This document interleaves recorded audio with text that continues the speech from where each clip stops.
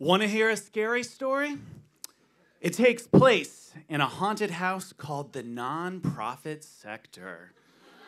Next to raising awareness, reposting a change.org petition, and visiting a foreign country to snap pictures with children whose skin tone is a far cry from their own pasty complexions, we Caucasians go gaga, absolutely mad, over 4 numbers and 1 lowercase letter. 501c3. The ghoulish nonprofit entity that I work for has a lot to offer in the well-intentioned world of children's theater. To protect the innocent, I can't tell you the name of the actual organization, only to say that it was inspired by a movie starring sexual predator Kevin Spacey.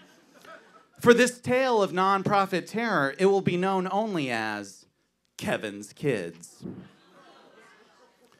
The teaching artists and volunteer mentors of Kevin's Kids work in underfunded schools and high-needs communities, as well as with youth in juvenile prisons, foster care, and other places where nobody gives a shit. Who cares about kids? Kevin does. On a crisp sheet of white paper, Kevin's Kids appears to be doing good. But take a closer look, and you'll see that from the inception of the original mission statement, this company was baptized in the waters of white saviorism. Because while most of the teaching artists, partners, and participants are PGM and BIPOC, the majority of the staff and board are MCA and M&M. Upon my arrival at Kevin's Kids, I quickly noticed that the organization had only one single solitary member who wasn't white. The white executive director, who for this horror yarn shall be referred to only as Green Book Gretchen, didn't seem to notice or care. She was too busy serving the underprivileged. Abiding by her personal philosophy, it was mandatory that every meeting, every workshop, every program begin with a check-in. State your name? Absolutely. Rate how you're feeling on a scale of 1 to 10? You'd better believe it. Say your pronouns and answer a daily fun question like, if you were a soup, what type of soup would you be? Damn right, you non-conforming ham and split pea. And yet, with all this fuss placed on safety and inclusion, Green Book Gretchen was oblivious to the fact that she was the orchestrator of a nonprofit nightmare. Scared yet? This tour of nonprofit horror has just begun. Within a short time of my hiring, I noticed that Green Book Gretchen had a habit of talking down to people who were not white. Her dismissal of racial matters became more apparent when she flat out stated that Kevin's Kids shouldn't post a statement of solidarity or support during the Black Lives Matter movement. She dismissed any notion of racism on her part, especially when it came to her job. Take, for instance, the annual company gala. Each spring, Kevin bussed his black and brown kids into affluent neighborhoods for the wealthy elite to throw dollars at the organization. Oh. Then gave those same kids the slip out the back door before dinner was served. To most of the staff, this was considered racist. Very racist. Not Klansmen burning a cross on the front lawn racist, more like Karen racist. Green Book Gretchen didn't even blink when one day the only black staff member simply disappeared. Gone into the ether, never to be heard from again. That was the end of program director number 1. Program director number 2 came along a few months later. This time, it was a young black man who moved all the way across the country in the midst of a pandemic to work for Kevin's Kids. He navigated Green Book Gretchen's white workspace for 5 months before quitting. Exiting her haunted mansion of altruism, this man made sure to call out the organization as racist on Instagram, even tagging Green Book Gretchen in the post. Nevertheless, that was the end of program director number 2. I was mortified by all of this happening in less than a year's time. I also felt frustrated, not to mention helpless in my position. My job, like in many nonprofit roles, forced me to straddle many circles. I had one foot in with the teaching artists and staff, one foot in with the administration, but no real power or say in either realm. Kevin's kids locked me in the industrial pantry of middle management. I screamed for someone to open the door in emails, in person, on Zoom calls, but every attempt to sound the alarm was thwarted by Green Book Gretchen, who plugged her ears and turned it all into white noise. Program director number 3 was hired a short while later, this time a black woman from the community. On her first day, it became clear that Green Book Gretchen had not told her one detail about the fate of her predecessors. Zip, zero, nothing. When I informed program director number 3 of the entire racist saga, she stepped up. Like a boss, she organized an open discussion about race at the company's annual fall training. Of course, Green Book Gretchen did not even think to attend this discussion, nor did any members of the board. Months passed since program director number 2's Instagram post had gone out in the world, but all the higher-ups at Kevin's Kids had said nothing. No public statement, no calls to action, no real reform within the company. Dead silence. By the time summer ended, our teaching artists were done. Their answer to Green Book Gretchen's indifference? A formalized strike. No programs, no workshops, no Kevin, no kids. This got Green Book Gretchen's attention. Due to the strike, she decided to finally open her mouth to address the situation at hand, only to broker the most ungraceful partnership between her foot and her mouth.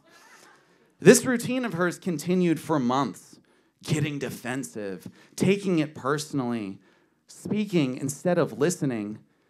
She defended the legacy of the company, even though me and my colleagues had unearthed some damning evidence of inappropriate practices, like a play Kevin's Kids produced back in the day called Ass Naked. Just take a look at the cast list for Ass Naked. We had such well-defined characters as butt, sex, and bitch Juanita. White people, this is some freaky shit for a theater company for kids. Green Book Gretchen tried to cast a magical spell, but her witchy ways meant things went from bad to really racist. The teaching artists formed an independent council demanding that Kevin's Kids become anti-racist, anti-colonial, and abolitionist in all aspects of the company. This was met with every white person in leadership scoffing. How could we be the villains in this scenario? We run a nonprofit. All of us are here to serve and save the poor melanated children of the inner city. This prompted the teaching artist to demand Green Book Gretchen's resignation, which she did not give. Instead, she responded that Kevin's Kids would have a company-wide diversity, equity, and inclusion training. She wouldn't be there, of course. Neither would the board of directors, naturally, just everyone else. All of us taking turns yelling at our Zoom camera for 3 days straight, I am not a racist, but sometimes I say and do racist things. The taxing, overworking, underpaying, and gaslighting demons of Kevin haunted us day and night.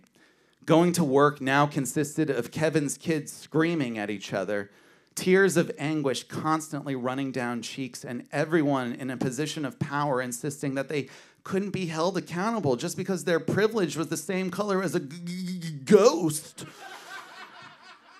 Under program director number 3's leadership, we as a united staff outlined an organizational transformation at Kevin's Kids, one that would allow us to constantly stop asking, what's in the box? And think outside of it. Green Book Gretchen turned a blind eye to all of it. She didn't acknowledge the labor, emotional and beyond, that program director number 3 had put into making these significant reforms. Systematic changes that wouldn't just end the teaching artist strike, but would also benefit every employee, regardless of what soup they identified as. Green Book Gretchen killed the plan, and with it, every ounce of hope that program director number 3 had inspired amongst all of us. Blood everywhere, sliced and diced dreams strung up as demented Halloween decorations around Green Book Gretchen's office. So, like the 2 who came before her, program director number 3 quit, just shy of her 90-day review. That's 3 program directors, all black, all gone within 18 months. I was devastated, exhausted, wanting to quit every day. Despite program director number 3's departure, the teaching artist somehow agreed on a set of terms to resume work. The only condition was that Green Book Gretchen would step down as executive director. Much to everyone's shock and dismay, she agreed to resign. And just like that, Green Book Gretchen evaporated into the pale mist of the beyond. But her spirit came back for one final haunting when she named a new program director. Me. Me? Fuck me. Of all people, Kevin's Kids now has me as program director number 4, the fucking white guy. I'm just as chilled to the bone as you are. I'm worried this wasn't the right decision. I'm freaked out about being able to take this position of leadership. And every day that I go to work now, I can't help but look into the black mirror of my laptop. In it, I catch glimpses of my face, questioning if it is just grotesquely morphing into Green Book Gretchen or worse, just possessed by the terrifying heart of whiteness that is nonprofit work. The horror, the horror. Because programs are returning. Fundraising is ramping up. Kevin, like the white messiah zombie he believes himself to be, has risen. All the while, me and the rest of the staff have been lured into this killing machine, hypnotized to do its bidding. But the only difference is now I'm part of the machine, bigger and scarier than I ever was. The call is coming from inside the nonprofit house of horror, and it's me.